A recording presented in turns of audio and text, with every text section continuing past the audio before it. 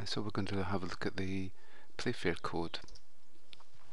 With this we have a secret key, and what we do is we build up a 5 by 5 matrix. As there's 26 letters in the English alphabet, we get rid of one of them, and it's probably one of the least probable letters in a message, so we use G. It should be obvious if a G is missing where it should actually go in any decoded message. So we lay out the letters with inside the key without repeating them. So in this case, Napier Run, we would have had an N here, but we've already put an N in, so we wouldn't include it. Then we lay out the letters without repeating, so an A would have went in there, so we don't have to include that. An E would have went in here, so we've already got an E, and so on. Then what we do is we take our plain text message and split it up into 2 character strings, and then we'll encode each one at a time. The 3 rules are, if the 2 characters are on different rows and columns, then we'll draw a rectangle around them, and then we'll take the outer bounds, the opposite ends of our rectangle from our code. So in this case we have a G and an R, so the G would become an F and the R would become a U. So we have FU. And then the next one is the EA. So if the characters are on the same row, we'll take one letter along. So an E, there's nothing there, so we'll just roll round to the N, becomes an N, and an A becomes a P. The same with this one here, the T becomes an M, and the S becomes a T.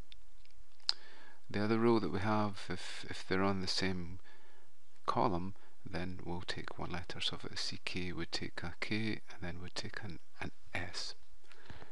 Okay, so let's look at an example of this.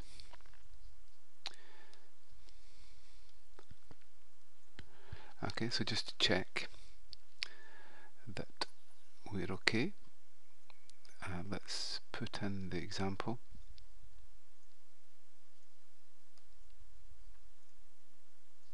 And we see there's the result.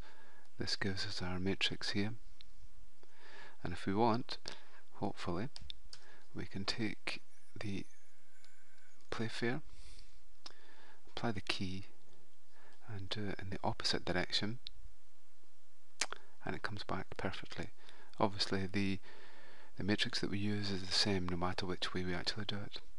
So there are some test vectors that you can use to be able to make sure that it's working correctly. So here is a key of Playfair example, and then hide the gold in the tree stump. This is the code it produces, and we just make sure that that's the same code as we get from here.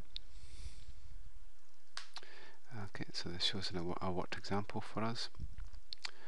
There's the translation across the column, and so on. And if we look, then we should have the same code, BM, and then ends with IF, BM ends with IF. Okay, so there's a number of other ones that you can try. This one gives us the result of our example.